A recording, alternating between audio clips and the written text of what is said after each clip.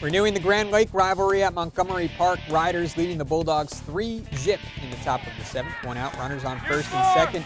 Austin Cook, a hard liner to left. Coach Diminger holds Chase Roop at third, so now the bases are loaded. Logan Dirksen makes the most of this RBI opportunity, pulling it down the third baseline. 2 runs come in to score as Roop touches home and Julius Fisher follows. Riders lead it 5-0. Tanner Freeman trying to get out of the frame, sets down Nathan Wilker on strikes. So let's go to the bottom of the 7th. Dustin Howell trying to seal the win. Runners at the corners with 2 gone. CJ Kimmel ground ball to short. Wilker goes the short way, and the ball game is over. St. Mary's shuts out Celina. 5-0 your final.